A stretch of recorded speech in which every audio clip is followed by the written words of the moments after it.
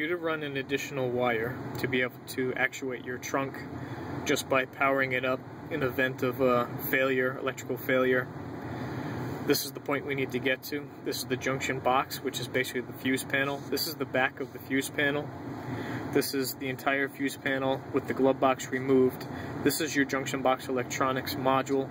This has to be removed to access the plug behind here. You do have plugs in the front, but that's not the plugs that we need to access. This is the wiring diagram, which is actually a nice simple circuit. This is the connector that we need to get to. And it's going to be pin 12 at that large connector behind the junction box electronics. That's going to be a gray and green wire, pin 12, and it just goes to a chassis ground. And this is for the drive for the trunk lid. Now, you only need to, I would add a wire here that you can supply power to, and it's already grounded. So just a quick power supply, it's already going to go through, is going to actuate this trunk.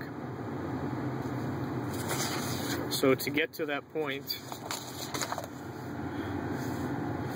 need to remove the trim on the sill. This is held in by clips. Use a pry tool and pry in those locations there. And this is what it looks like on the back side of that trim. So you're going to remove those and then you're going to clip it back on.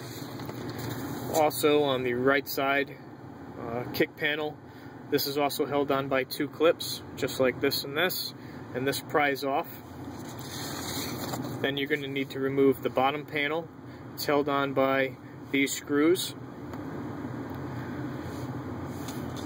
And it doesn't say you need to take the glove box out, so I think you can access the junction box, which this is what it looks like underneath. They do have the glove box removed in this picture, and I will give you a link for some instructions on how to remove the glove box as well, in case you need to.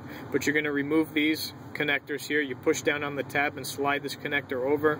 Push down, slide it over. These are going to come out. You need to take off these two small Torx screws here, and then behind here is going to be another connector. So this is not going to slide right out. You have to get this other connector out, and that's this one right here. See this tab right here? This tab unlocks by sliding directly to the right. So you need to get up under there and actually force it all the way over to the right to release this large connector, and then you'll be able to remove that junction box. This is the housing it sits in. You can see this is a spot that's not accessible. It just pushes in right there. And this is where you're going to find pin 12.